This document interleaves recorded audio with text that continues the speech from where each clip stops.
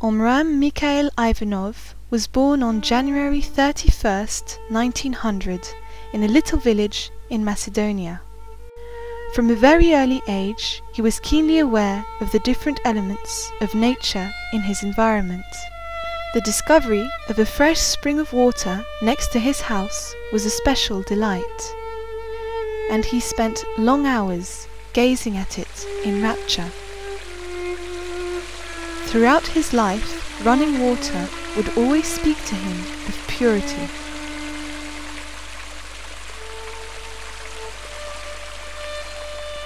The fire blazing in the fireplace, the fire that gives light and warmth and life, led him gradually to his philosophy of the sun.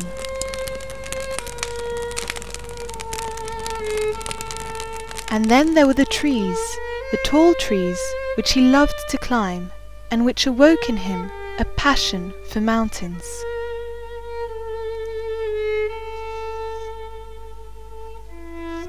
At the age of 7, he experienced the first terrible ordeal when his village was attacked and burned down.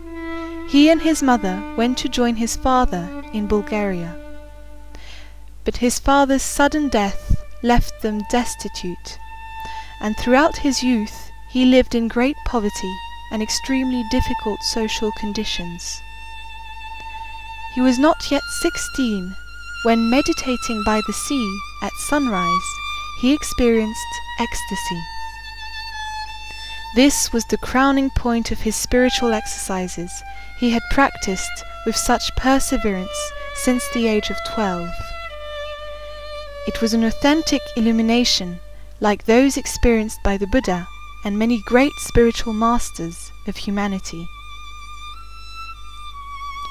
He was 17 when he first met the spiritual master Mikhaël Aïvanhov and became a member and a disciple of his fraternity. With Mikhaël Aïvanhov as his guide, he sensed that he was preparing himself in secret for a mission still unknown to him. Continuing his intensive work on a spiritual level, he spent a lot of time in the mountains, but without neglecting his intellectual development. He studied at Sofia University. Later, he was a teacher and then principal of a secondary school. In 1937, Mikhaël Aïvanhov entrusted him with the mission to make his teaching known in France.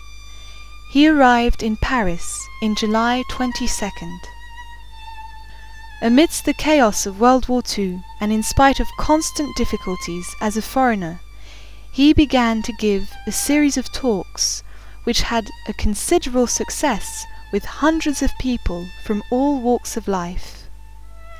As a group of foreigners gradually formed around him, he gave generously of his time, encouraging and advising all that came to see him and helping those in difficulty. Amongst the many themes he discussed was Sun Yoga, the yoga that has the power to lead human beings on the path of light towards God, the source of all that is. He explains that by contemplating the rising sun in the morning, we can raise ourselves mentally to the highest level of creation and capture the elements we need to fortify our physical bodies. As his reputation grew, he was soon confronted with jealousy and hostility. In spite of great difficulties, he preserved his integrity and continued his teaching, repeatedly encouraged by the approval of Mikhaël Aïvanhov. After terrible ordeal caused by the false accusations brought against him, he returned to his regular program of public talks. He was always available, always ready to offer encouragement and advice to those he called brothers and sisters. In 1953, his brotherhood held congresses in the south of France at the Bonfim, an arid stretch of land which, with the years gone by, was transformed into a veritable garden. In 1959, while spending a year in India, Omraam Mikhaël Aïvanhov was given his new name by a very great spiritual master. On several occasions, he spent time with the well-known master Nimkaroli Babaji. On his return to France, he resumed his activities with the Brotherhood. The yoga of nutrition was one of the principal themes of his teachings. Food, he said, is a love letter from the Creator. It is capable of preserving the life and renewing the energy not only of the physical body, but of all our subtle bodies. He constantly talked of the Sun Yoga, which is the foundation of his teaching, and of the work of self-transformation. He spoke of light as the water which flows from the sun, the true source of life which contains the 7 colors.